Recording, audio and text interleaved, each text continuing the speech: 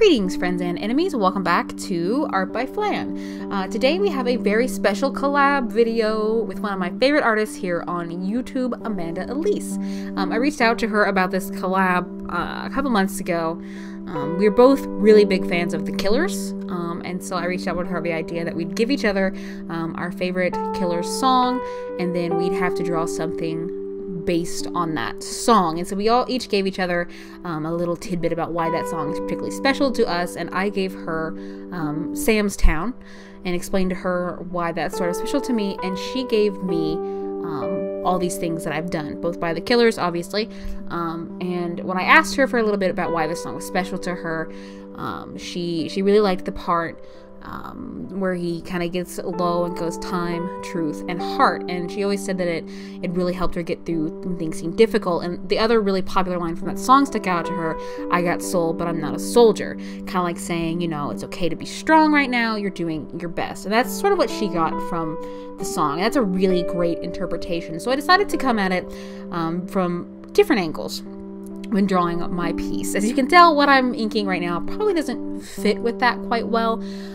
but so I looked into sort of the meanings of the songs. And if you're not familiar with The Killers or with Brandon Flowers, who's the lead singer, he is a member of the Church of Jesus Christ of Latter-day Saints, or he's a Mormon. And so I feel like a lot of this song is about him sort of repenting, because when he created the band and he joined The Killers, or he didn't create the band, but when he joined The Killers, he got really off track with his faith. He sort of lost it. And I feel like this song is sort of a redemption song for him, that he, you know, he's trying to repent and become faithful again, but it's hard in the life that he lives. And you know, that's the line: he's got soul, he has faith, but he's not a soldier, he's not a member of the church. And that's definitely one way to look at it, specifically that particular line, because Mormon men who are sent out to, you know, go door to door, the things like that, are often referred to as God's soldiers.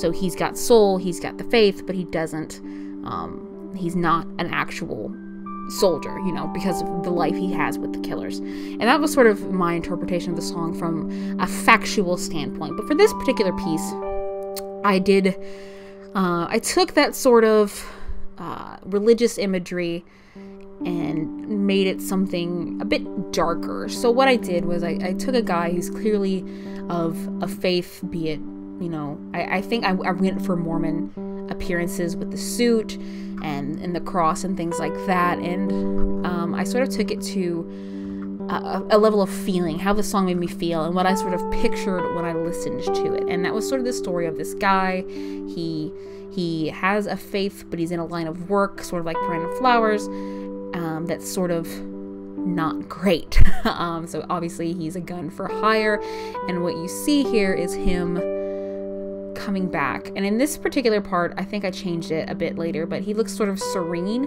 but I think I changed it later on where he looks sort of distraught about what he's done. He wants to repent for the lives he's taken and the actions he's taken, and so he's kind of going off into the desert with the light behind him, and sort of that symbolic walking away scene.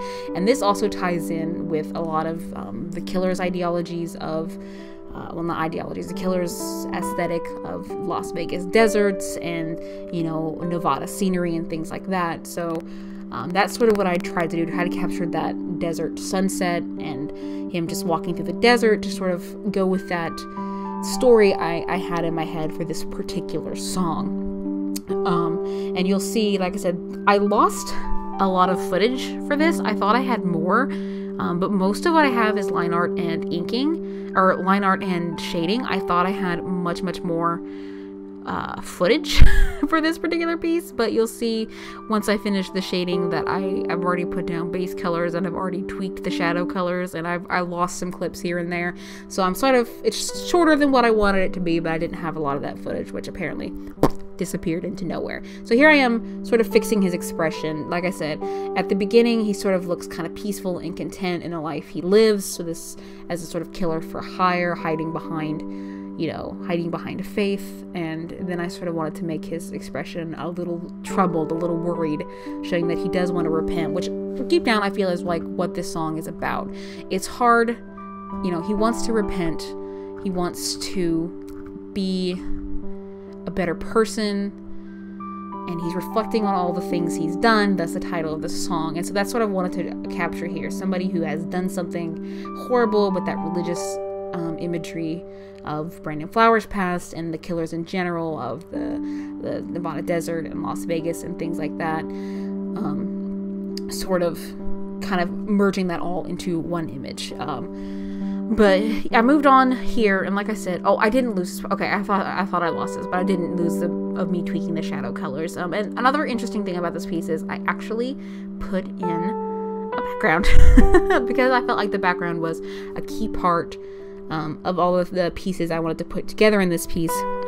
I definitely took the time to do a background, and I'm sure I had a more detailed thought list on this, but I am recording the audio now, and this our collab has been on the back burner as we've both been kind of really busy, so I'm hoping I'm getting everything I wanted to say in. And you'll notice here that the colors are extremely saturated. Like I said, I wanted that really bright sunset, but I felt like it wasn't right. So in the final piece, you'll see that it's kind of desaturated and kind of well desaturated, and that's sort of inspired by the video for all these things, which I believe is shot in black and white. It's been a while since I've seen it, but I remember shots being in black and white. Sort of the Sam's Town aesthetic that you see, which is their second album. This one's from their first. But I know a lot about the Killers, okay? They're absolutely one of my all-time favorite bands, and I definitely recommend their first album a lot. But that's, if you want to find their second album, the other albums to find more like the first one, they're not gonna, but definitely the first album is one of my all-time favorite albums of anything. It's just easily one of my favorites, and All These Things is definitely one of my favorites, so I'm so glad she gave that one for me to do. And I feel like I did it wrong. Like, I took a bunch of inspiration from everywhere for this particular image, from my own stories and from, facts about, Brandon Flowers and the song, and so I hope it lives up to Amanda's expectations, because I haven't seen her piece at this point. But we should be shifting on into the final piece here in just a moment. If you like what you see, don't forget that like button. You can subscribe for a new video from me every single week, and definitely do not forget to go check out Amanda's channel. All that will be linked in the description below and in the end card here. And finally, shout out to all of my Patreons, Adrius Kibbles and Parzival. You guys are the absolute best. If you're interested in supporting me on Patreon, you can check out the links in the description below as well. Thank you guys so much for watching. Bye-bye.